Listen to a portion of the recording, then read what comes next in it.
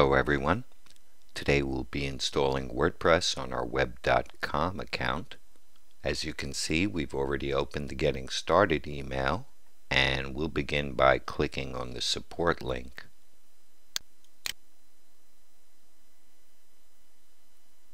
We'll log in.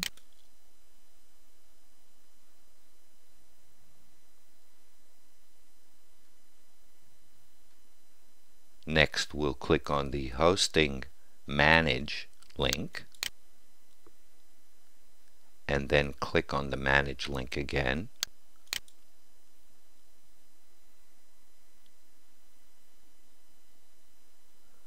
We'll go down and click on the Open Source Applications link.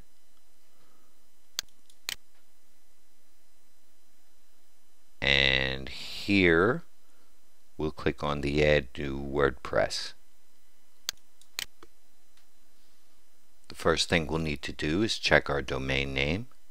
The domain name here, ncmtest09.com, is correct. Next, we'll need to choose a folder in which to install WordPress, as web.com does not permit you to install WordPress in the root directory. So the folder name WordPress1 is as good as any other.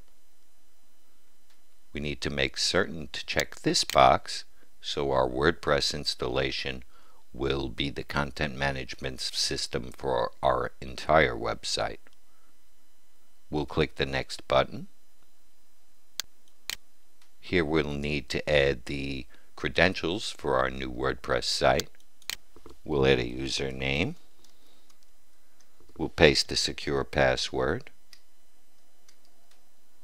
We'll paste the password again and enter our email address. We'll click the Next button. We'll check the box to accept the terms of the license agreement and click the Next button. Next, we'll confirm that the information here is correct. Click the Confirm button. The message tells us that web.com is currently installing WordPress and that it can take up to 10 minutes. Once it has finished installing, the status will be shown in the open source library as active rather than processing. So we'll click the link to go back to My Applications. You can see here that the message tells us that it is installing. So we'll wait patiently as it does.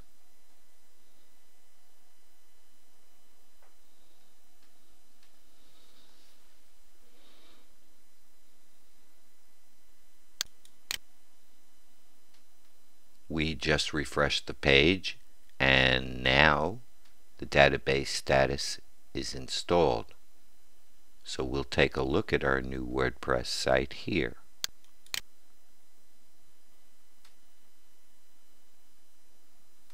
Here you can see our new WordPress site. It has been successfully installed. We can change the site name, WordPress1, to anything we'd like by using the dashboard. And we can also change the site tagline. This is the default Hello World post. We can delete that using the WordPress dashboard. And as far as the look of our site is concerned, we can also change the theme using the WordPress dashboard. Next, we'll log in to see the dashboard.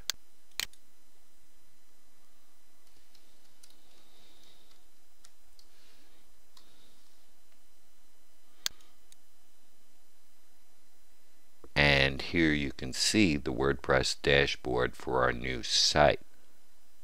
From the left-hand menu, we can control all aspects of the site. To create a new post, we would click the plus, new, post link. Here we would enter a title for our post. Here we would enter the content, and then we would click the Publish button. But we're not going to publish a new post today. We'll simply go back and take a look at our site once again by using the Visit Site link. I'd like to thank you for watching this video and invite you to visit NCM Online for web hosting reviews, coupon codes, and more.